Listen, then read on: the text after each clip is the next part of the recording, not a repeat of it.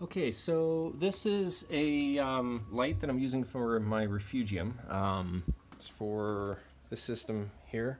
Down below, I'm growing Cato down below. And this is a 100 watt Cree LED light from Cannagrow. It was $230 Canadian, and it's model number CXB3590-X1. That's from Cannagrow. It has some brand name parts inside of it. It has a Cree LED, it has a Meanwhile power supply, and it's a moisture sealed power supply meant for outdoor use because you can use these in grow closets which have high humidity. And my aquarium sump has high humidity, so I wanted to get something that can work within it. It's incredibly bright. I'm not going to turn it on yet because then you won't be able to see anything else in the video. But at about 75%. So I have it set to almost 75%, and it's about 8 inches down to the water, and at the water surface it's about 1200 par, and then the actual Cato itself, it's about 600 par at the Cato. That's with about, I would say that's probably about 6 inches depth, 600 par, and about 8 inches off the surface. And I'm going to turn it on now, just give me a second. So it is incredibly bright. It's a single LED. It's a cob LED chip on board. It's a similar technology to what Kessel uses for their lights. I measured this with a Senai, and it said it was about 1300 Kelvin, so pretty warm, is what it claimed it was, and and like I said, 600 par at the Cato and 1200 par at the surface at 75%. I didn't want to go any higher because I don't know. I think I could end up causing like way too much light. But yeah, I'm going to be running this thing 12 hours every day at nighttime, and this should, like, for about 230 bucks Canadian, this is a par monster. You'd have to spend like a lot of money for some sort of name brand unit meant for aquariums.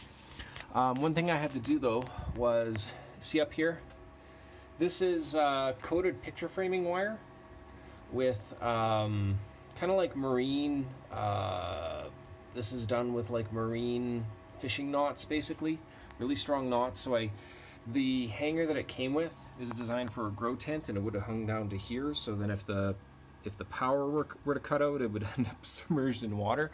So I had to build a hanger. So I reused this part. This part came with the hanger, and then these things here came with the hanging unit, and I just basically put 3 wires, coated picture framing wires, and then little rubber bumpers because it kind of doesn't quite sit perfectly. Yeah, then I just run the wire up and over into the controller, and it is incredibly bright. This is going to grow Cato quite well. It's going to suck up all my nitrates.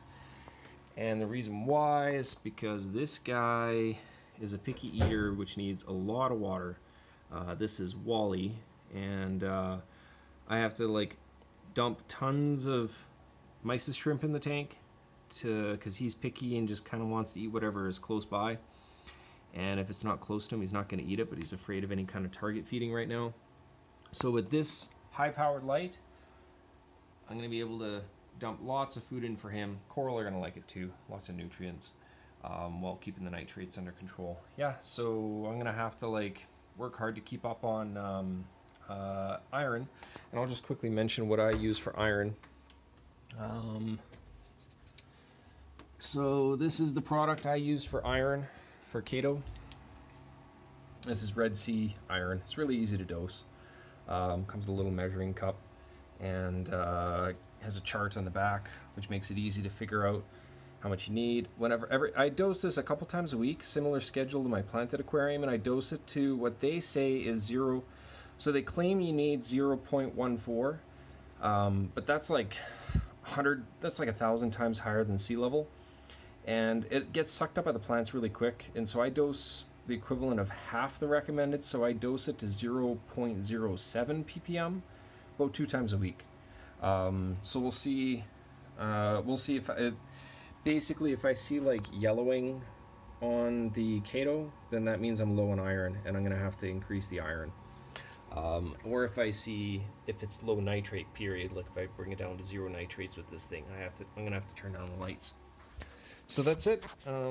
Yeah, it was a great, very well priced unit.